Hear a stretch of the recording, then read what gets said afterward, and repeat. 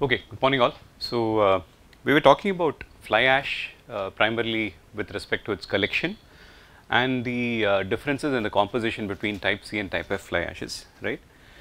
We also looked at the specific types of coal from which after burning fly ash can be obtained, and the quality and the composition of fly ash obviously depends on the type of coal which is being burnt. And we also discussed the fact that in in thermal power plants, because of a shortage of coal, you can get coal from multiple sources, because of which you don't really have a control on what you have in your what type of coal you have, and essentially what type of fly ash gets produced from it. So, cement companies that actually end up collecting this fly ash for producing blended cement have to work around the fact that it may be a type C or a type F fly ash, and because of that the properties could be variable in a blended cement. Hence, the control that needs to be exercised while actually producing the blended cement is much more, right. It is not the same as obviously using it in a concrete mixture directly.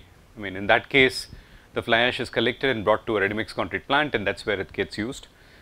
There you can control the concrete characteristics, right. So, there are several different ways of looking at it.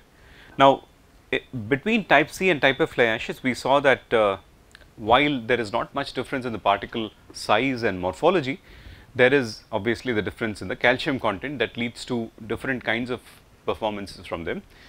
Type F fly ash has essentially a pozzolanic performance, whereas type C can exhibit some cementitious nature also, in that it can undergo the reaction on its own.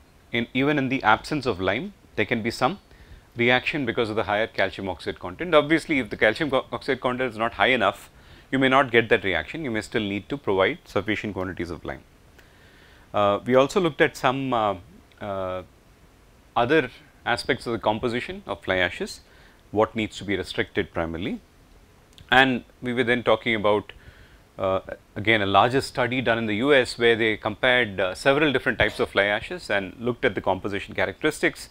It is clearly seen that as the calcium oxide content increases, the sum total of the other three oxides is going down, and again the density also seems to decrease with lowering the amount of calcium oxide or increasing the amount of the silica, iron and alumina, right. So, alkali content also seems to depend significantly on the ashes that have greater impurities, have greater alkali content, right. Class C fly ash is known to be from a coal that has greater amount of impurities. So, it ends up having a higher alkali load as compared to type F fly ash.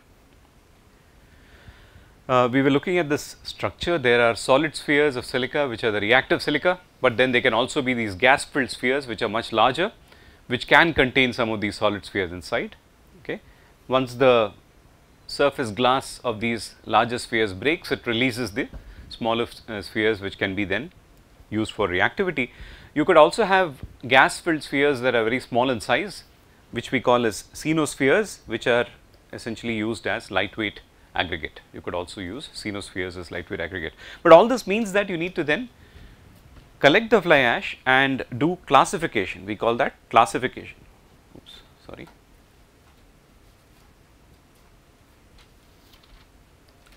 Classification of fly ash. Classification means not classification with respect to composition. Classifying fly ash is a means of processing in which you are controlling the particle sizes, right. You are controlling particle sizes, or you are controlling particle densities. So, low density material primarily composed of the cenospheres can be extracted in this fashion, and cenospheres are available as lightweight aggregate today. Okay. We also looked at the difference between as collected and processed fly ash, and we saw that in processed fly ash there is a much greater fraction of smaller particles, right, which leads to much better reactivity in the system. Now, the problem obviously is processed fly ash will add to the cost of the material. If you go to the western countries, you get fly ash just like you get cement as a processed material in bags, and because of that you need to pay a price for the fly ash. Okay. In India, a lot of the fly ash that is available for use in concrete directly is made available by suppliers who go and collect the ash from thermal power plants and they supply directly to the RMCs without any processing. In such cases, your extent of variability you can expect is going to be much more, right. So, because of this, obviously there is a problem in people's trust with respect to the use of fly ash, because it is not really a controlled commodity when it comes to using as a mineral additive in concrete. But when you use it as a Portland pozzolan cement, you do not seem to have that kind of a disadvantage.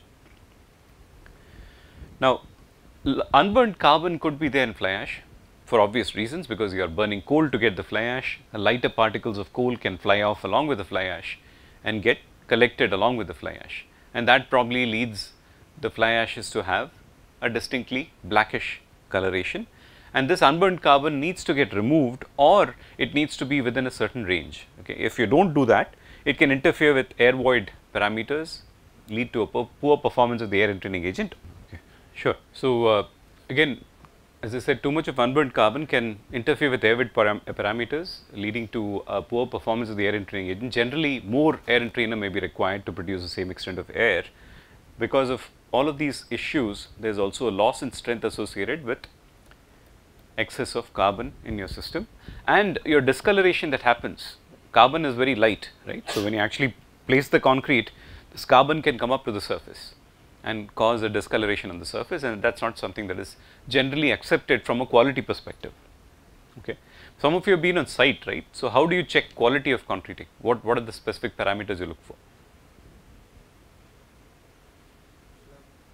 No, okay, all that is fine. After you pour the concrete and the formwork and you remove the formwork, what are some aspects of concrete quality that you look for? Bleeding. Sorry? Bleeding. No, again, bleeding is in the fresh state. I am talking about hardened state. Honeycombing, yeah, you look for honeycombing. What else? Efflorescence. Sorry? Efflorescence. Efflorescence. Okay. Why would efflorescence happen in plain concrete?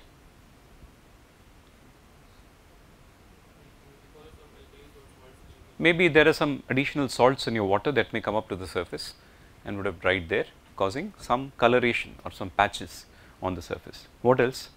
Again, this could be one of the reasons, right. Lighter ingredients like carbon, for instance, are coming up to the surface and causing a discoloration also on the surface. Is there a desired color of the concrete? In quality control, do you also look at the color of the concrete? Okay. I mean, yeah, you expect concrete to be metallic grey, but on site, do you make a distinction based on the color? Mostly not, right. But if you imagine, if you are constructing a very large wall and there are major changes in your color as you go along, your quality is not really being met, right. You have a problem, right. You may have seen this in several applications, even in columns. When you have successive lifts made for the same column, there is a minor variation in color, and that really puts off the entire appearance of the column. And these days, a lot of projects are moving towards as struck finish. That means form finish. When you remove the formwork, no more finishing, no plastering, nothing. Concrete has to appear good like that. So, or in other words, we call it fair faced concrete. So, there you are not going to be putting any paint on top of the concrete, you are not putting any extra coverings or coatings or plaster. Because of this, such things can really affect the quality of your concrete. Now, only thing is, of course, we check performance in terms of strength or durability. We do not really have a clear assessment of quality, right. We do not gauge structural performance in terms of quality. Honeycombing is an obvious issue, obviously, you can see it, but color changes, which could also indicate some change in quality, are not really paid much attention to, because in most cases we do some surfacing on top of the concrete, we put plastering. Okay, is plastering really necessary on concrete? Yes, why? Concrete is supposed to look good on its own, why should you need plastering to make it aesthetically good? Otherwise, it may have some voids through which external particles may intrude. So, you are saying that if you do not do plastering, the surface of concrete may have voids. If we have done proper compaction, then it may be. And so if you do a proper concreting process, do you need plaster? Mostly not. I mean, actually you don't need plastering on concrete at all. What do they need to do for making for putting plaster on top of concrete? They need to roughen the surface so that plaster bonds to the concrete, and for that they use a chisel and hack the surface. So, you are actually damaging your concrete by doing that. It is a very poor practice. I do not know how it stayed for so long in the industry. It is extremely poor practice to do hacking on the surface of the concrete to put plaster. Of course, it increases the bond strength of the plaster with the concrete, but you are damaging cover concrete. And please remember, cover concrete is a key to durability of concrete. Your hacking will create cracks, and that will lead to durability problems. Plaster is not going to protect against durability problems. Why? Because plaster is much more porous as compared to concrete. Plaster is extremely porous when you compare it to concrete, right. The porosity of plaster, even if it is of the same grade, mortar will have more air in it, and that is why it will have more porosity as compared to concrete. So, the porosity of the plaster is going to be much more than that of concrete. It will act like a water sink. It will absorb the water, and slowly the water will make it into the concrete through the channels, right. Now, of course, when you have a case like this where you have discoloration of the surface of the concrete, in such cases the plaster may help, but it may help only aesthetically. It is not going to affect the quality of your concrete, or it is not actually improving the quality of your concrete, right.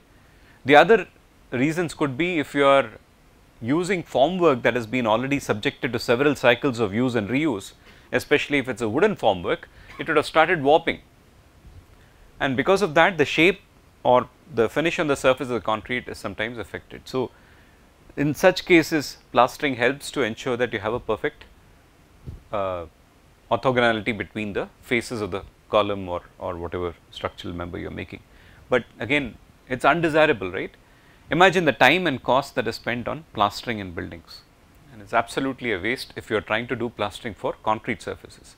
Plastering for brick or masonry block surfaces is reasonably justified because you want to have a smooth surface on which you can do painting and other finishing, but plastering on concrete is simply unjustified. I think if you have an opportunity in your job sites to stop that, that would be the first practice to stop plastering of concrete surfaces. Okay. So, that is very important. I also call it 3D printing, using plaster to wipe out blemishes on the surface of concrete and give it a perfect shape. Essentially that is man-made 3D printing. We will take a look later at the robotic 3D printing that has completely different applications, but this is our first instance of 3D printing where workers 3D print on the surface, right, but that is totally unnecessary when it comes to concrete, right. So, apart from carbon, which can lead to these surface blemishes and also interfere with your performance of the concrete, you have to obviously restrict the sulphate content. Sulphate, again you need to be careful as to how much sulphate loading the fly ash is bringing in, because this sulphate will contribute to the other issues that you may have related to sulphates in concrete, like sulphate attack. Internal sulphate attack or delayed retrograde formation could also be a possibility sometimes when excess sulphate is brought in. Magnesium oxide content, why? Because it causes unsoundness, Then alkali content. Alkali content is obviously important because too much alkali would lead to alkali aggregate reaction in case aggregates are reactive. But even in that case, even if the alkali content is high in your mineral additives, much of this alkali gets bound by the mineral additive and is not available to react with the aggregate. Even if the alkali is brought in by mineral additive, it is still not really a big problem because a lot of this alkali does not get available for the aggregate to react. Now, that means when I start making blended cement, I can now relax my alkali content limits to some extent. I will talk about that again when we discuss silica fume and slag and the effect on ASR. Right, moisture content obviously is important from the point of view of understanding in a stockpile or in a silo containing fly ash, what is the moisture content, so that you can take that into account when you decide on the mix water for your concrete, right. This is only applicable when fly ash is directly used as a mineral additive. Now, fly ash reacts slowly, so setting time is going to get increased, okay. Workability and flow of concrete are expected to be increased because of the spherical nature of the fly ash particles, and just like air voids, the spherical nature of fly ash particles lends a ball bearing type effect that increases the flowability of the system.